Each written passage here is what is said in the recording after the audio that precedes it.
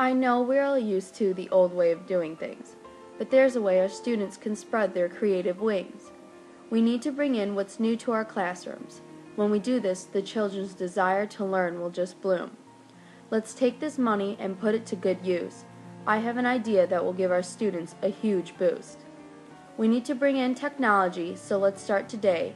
Using this method of teaching is surely the right way. Why wouldn't it be? It's what these children were born around. Now giving them the tools the real world uses is just bringing them down. These chalkboards are messy, the overhead rarely works, so why don't we toss those out and bring in technology with a lot of good perks. Now when I say technology, I don't just mean a few computers.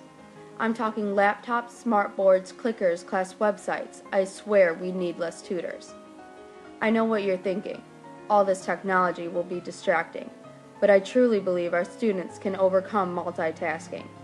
The smartboards can be used for PowerPoints or videos that will increase our students' participation.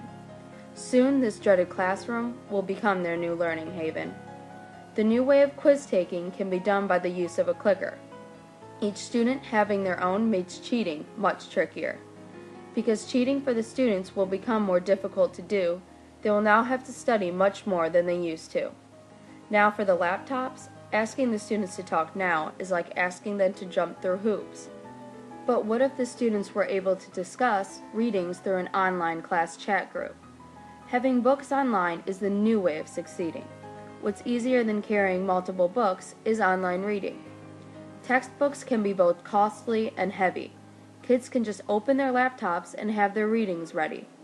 Not only will the students benefit from this, but the teachers will too. Online class websites decrease the odds of us losing a paper, or just a few. And not to mention the environment isn't doing the absolute best. Decreasing the amount of paper we use will help, as you probably already guessed. So there's my proposal. I am begging for you to take it into consideration, because soon enough technology used in schools will be done by the entire nation. These kids are smart. They deserve more than the past. We need to start teaching in the present, and it needs to happen fast.